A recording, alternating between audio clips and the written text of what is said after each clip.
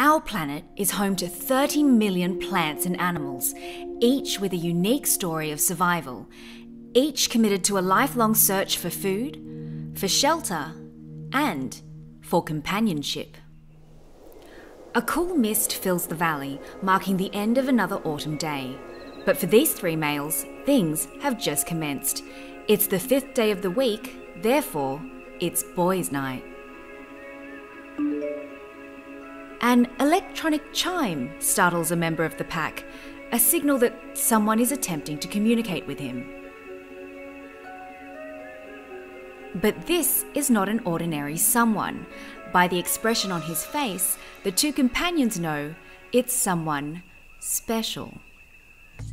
Meanwhile, that lady friend and her two companions are having girls' night.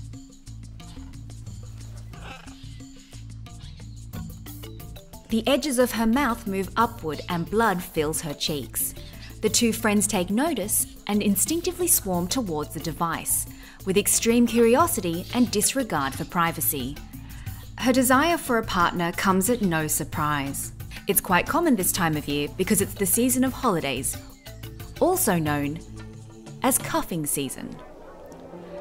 It's a time for ceremonious reunions, which also serves to remind people of how lonely they actually are. Cold winter nights coupled with prolonged indoor activity sparks the desperate need for the warmth of a partner.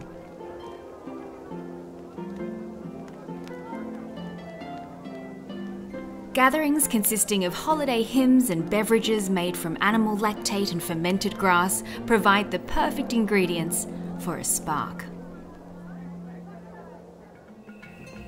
A celebratory exchange of fist bumps, flailing arms, and high shrieks signify the approval of the new union.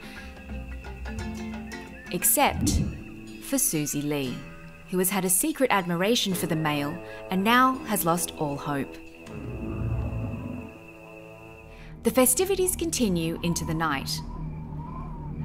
Little do they know, as the winter days get shorter and their love grows deeper, this can only lead to one thing. They are making the transition from dating to hiberdating.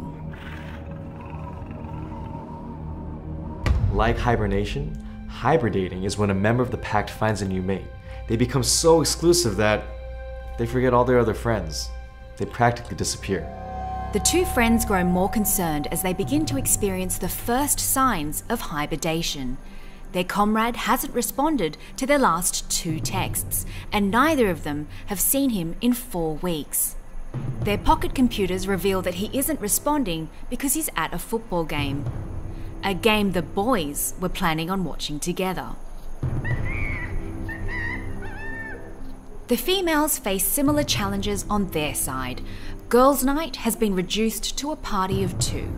The two friends unexpectedly run into the couple at dinner, and they suddenly realise that girls' night has been replaced with date night.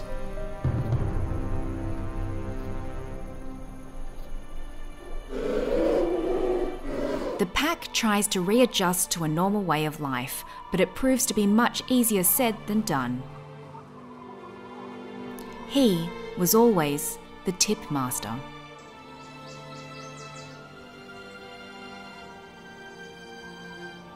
She was always needed for the best coupon deals.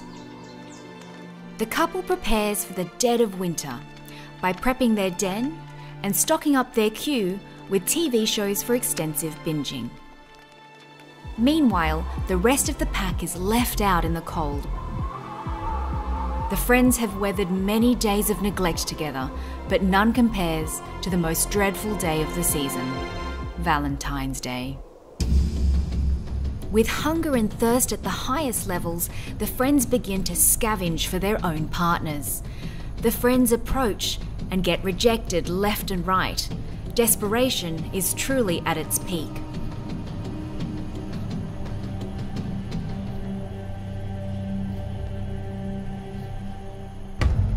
For the couple, however, love is at its peak. Their relationship has been going well, but where is it going next? Things are getting serious. Maybe too serious?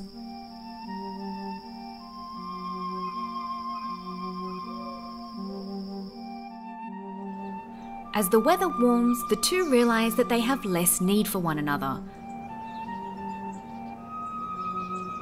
With day clubs back open and spring break trips right around the corner, the couple's commitment to each other begins to waver.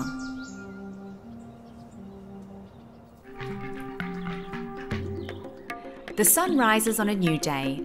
Flowers begin to bloom. Birds return home after a long migration. And the mammals emerge from their dens, weak and disoriented. They have broken up. The male wanders the streets and wonders where it all went wrong. The female questions if she'll ever find the one. Will she forever be alone? But not all hope is lost for the weak. For on the horizon, he sees his loyal friends approaching.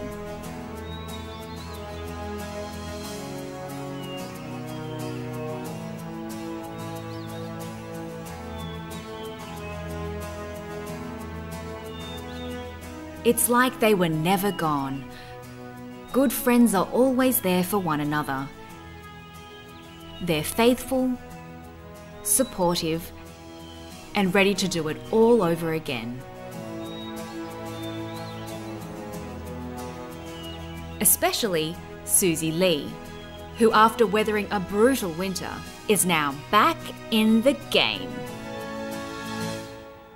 What's up, guys? We all know we have those friends that as soon as they get into a relationship, they disappear. Yeah, so you should send this video to those friends and let them know that you miss them. Yeah. Thanks so much to Skype for partnering with us on this video. We've been wanting to make this video ever since actually like earlier this year when we like talked about hybrid dating on our second channel. Lunch break. Yeah.